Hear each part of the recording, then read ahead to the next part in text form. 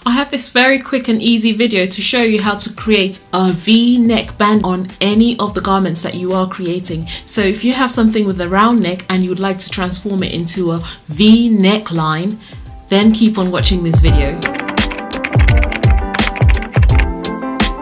I'm here today to share with you this quick and easy video for you to learn how I was able to change a sewing pattern that had a round neck into a V-neck, and I hope you follow my step-by-step guide so you'll get well on that way to create your own V-necks. By the way, I'm Juliet Uzo of SewSewNatural.com, and if you are into creating your own clothes, owning a style, shamelessly and fearlessly showcasing them for everyone to see, then don't forget to hit that subscribe button if you haven't already. Okay, so I started off by deciding how deep I wanted my V-neck to be, but actually, do you know, thinking about it now, I think I should have gone a bit deeper. I was just treading on the cautious side, but yeah, you notice that I went with a bit of a curve on my V-neck. I don't like sharp lines on necklines, but yes, so it's got just a very slight curve. So the next thing to do is to join your shoulder seams. You join them together and then take them to the machine and give them a nice stitch. On my sewing machine, you can't see it here, but I used a stretch stitch for my seams.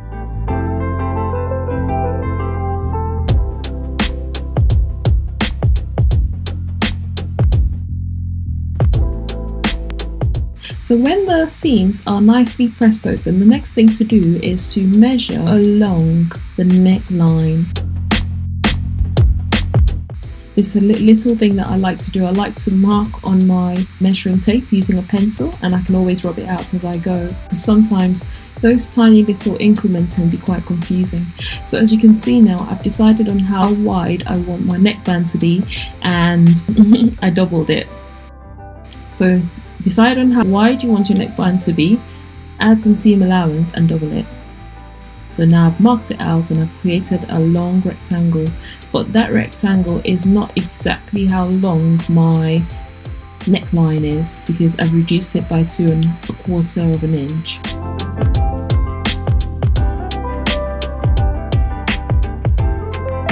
This part is really important because you know, neckbands always like taper off closer to the neck, so you don't want it to go up in a straight line. You want it to have a tiny little taper as it goes up towards the neck.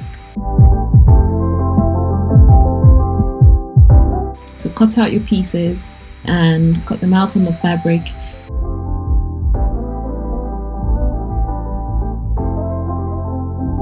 When I cut my fabric out, I wanted it to have a slight diagonal shape to it. I didn't want it to be exactly perfect. I didn't want it to be perfect lines, so I had mine slightly tilted, which meant that I needed to reduce my neckband by 2 1/4 of an inch because it would have more stretch on the bias.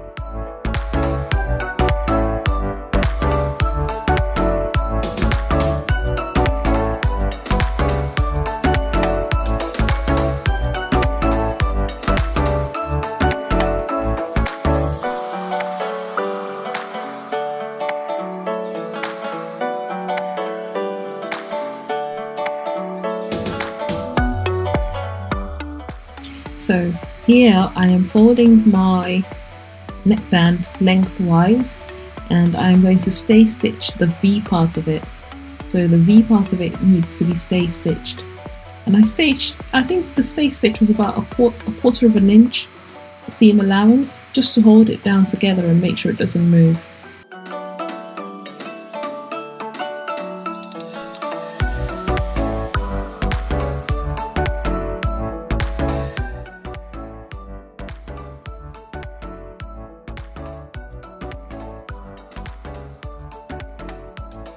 So I've also stay stitched along the V part of my V-neck, so I've stay stitched it as well, and then I need to snip. Yeah, you need to make a little snip that would not cut into that line that you've stay stitched, and that would enable easy movement of your V. So now I need to mark exactly where my seam is going to be and make sure it goes through that V that I've created by stay stitching. So if you're getting value from this video so far, don't forget to hit that like button. Thank you very much. Yeah, so that's the seam allowance. I'm going to have a 1/2 inch seam allowance. That 1/2 inch seam allowance needs to be exactly on that V. So the thread acts as a guideline for me. And with this, it needs to be right sides facing together, by the way. So right sides together.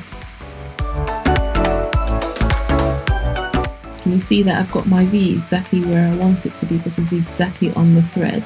So when you've done that, you can then start to match up your neckband to the actual neckline of your top. Now this requires a lot of fussing and a lot of easing. So what I'm doing here is I am determining where half of my neckband is. So you fold it in half, snip. I think I snipped. Did I snip? Oh yeah, sorry. Sometimes I use pins to mark fabric when I fold them in halves, and sometimes I use pins. So here I have also divided my neckband into two parts, not the neckline, into halves, to identify where half's gonna go and the other half will go.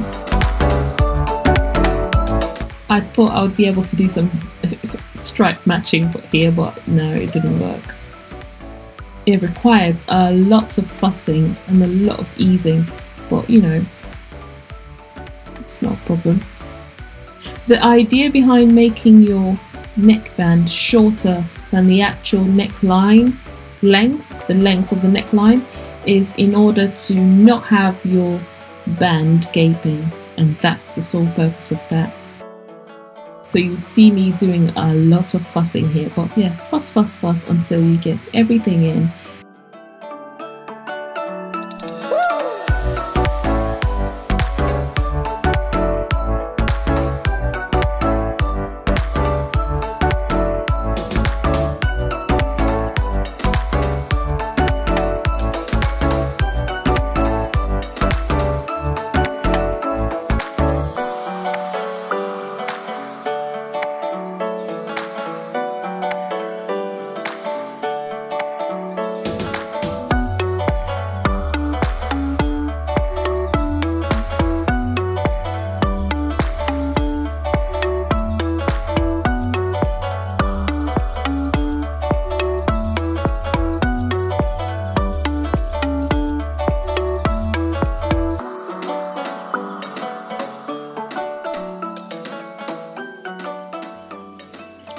Now that I am at the sewing machine, you can see that I am starting off from the actual V. So it's good to do that because you position the needle exactly at that V. And my stitch is a bit shorter because you can see that I've just gone about 2 or 3 inches away from the point. So now I'm going to do the same thing on the other side, making sure that my needle is exactly at the V point. So slightly stretching the fabric as I go to ensure that I don't have any puckers and no gathering on the neckline. So now you can see that the V has formed perfectly. So now we can go ahead to stitch the rest of the neckline. So thinking about it now, I would have gone with a different fabric to create this V-neck line because you can see that the stripes on the fabric aren't really matching with my V-neck band, and I mean, it's an imperfection that I can get used to. So let me know in the comment section if you are a perfect stripes matching kind of lady, or if you don't mind having imperfect stripes and creating a design feature out of it. But anyway, it's just a little thing that I picked out of my project. But yeah, let me know in the comment section your thoughts on this.